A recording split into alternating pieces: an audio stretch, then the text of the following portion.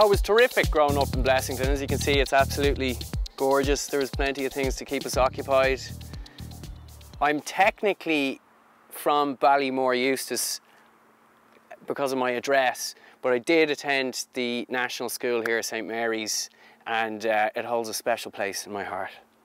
I was drawing from an early age, and I was really encouraged by my parents. I used to get art supplies for my birthday and Christmas.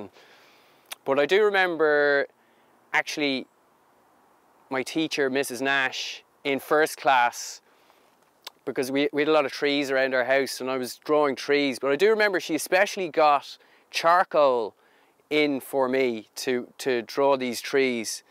And I remember being sent around the other classrooms to show off my picture. So it was that kind of encouragement that got me to go on into art college. Well, secondary school, I wasn't very academic. I did a terrible leaving cert, but I loved drawing and was interested in animation. So I put together a bit of an animation portfolio and applied to some of the various colleges, but without a decent leaving, I couldn't get into the courses. So I went and did a portfolio course with FETAC, and there I began to paint with oil bars, and it was off the back of my portfolio that I got in FETAC, the FETAC course, that I applied to NCAD and got in kind of almost, I wouldn't say by accident, but it was a divergence that I hadn't really planned on. I've got 2 practices at the moment. I do illustration, digital illustration through MS Paint, for which I do a lot of sunsets and various things, various requests. I do commissions, people ask me for very specific things, but mostly my sunsets support me, and they support another practice that I have. I'm a performer. I make online kind of viral videos, comedy mostly, and from that I have started to perform live, do a lot of storytelling, and I've got a show coming up in the Sugar Club in Dublin on the 28th of December, which is sold out, but I've got another date on the 29th.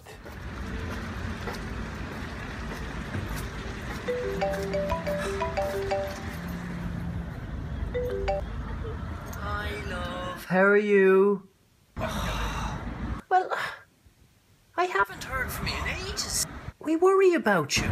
Look, Mum, you know I'm in London doing cool London stuff. Have you ever contacted your brother or your sister or... Oh, did I just do that? Oh my God, I'm such a bad arse.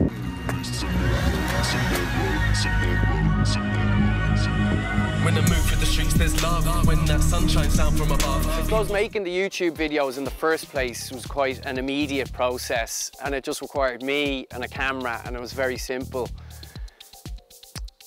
And translating that into a live show was a more laborious process than I gave it credit for. And I suppose when I went into that and I was trying to figure it out, I realised that there was lots of moving parts to it. You have to meet the right people, and you just can't do everything yourself. So yeah, you kind of think it's going to be easy, and then you open up a can of worms. But then it's really exciting, kind of following all of those avenues and figuring out all these different things and experimenting with them and doing kind of smaller scale shows and seeing how they work, and I suppose reusing ideas as well then on a bigger scale. But it's a lot of fun to see it all come together, and it's quite exciting when you do a show, you got a crowd there.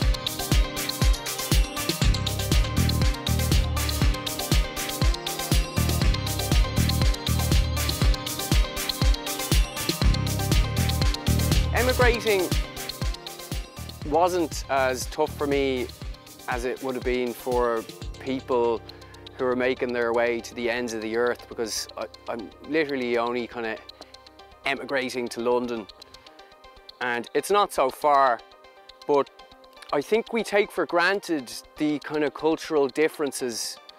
I suppose because we're speaking the same language, people think it's going to be quite handy to adjust.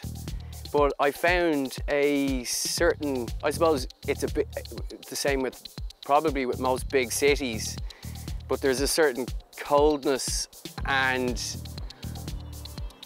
it's an unfamiliar place that makes it quite tough. And I think that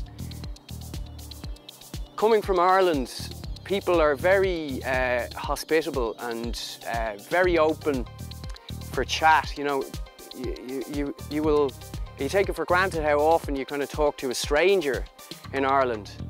But in London, God, people look at you like you got two heads. Even if it's a throwaway comment at the bus stop,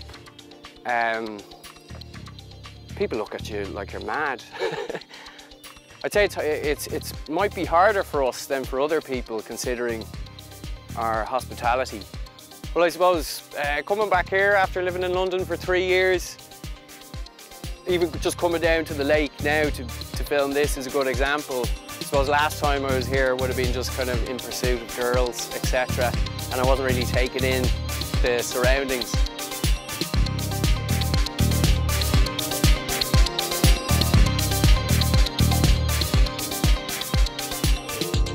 Let me take you by the hand and lead you through the streets of Blessington.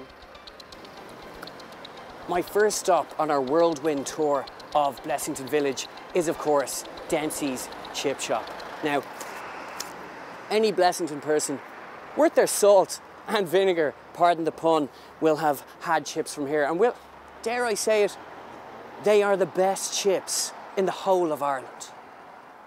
And this man is said to have psychic powers, and I guarantee if you go in for your chips in here, he's going to know something about you.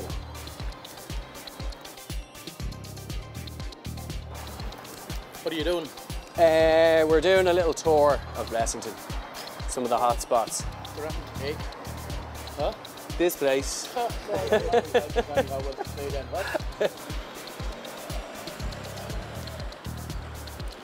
This monument in Blessington was provided by the Marquis of Downshire to his loyal tenants. Now, his tenants in 1978 actually burned his mansion to the ground, so I don't think they were very fond of him.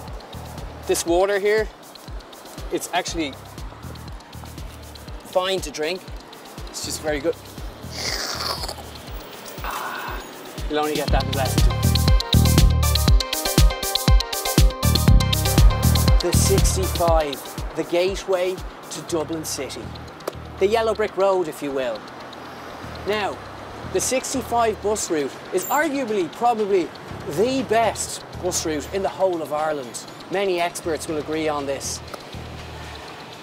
It's a rite of passage as a person from Blessington to actually fall asleep on the 65, go all the way out to Ballymore, back into Dublin and wake up in, say, Ringsend bus station.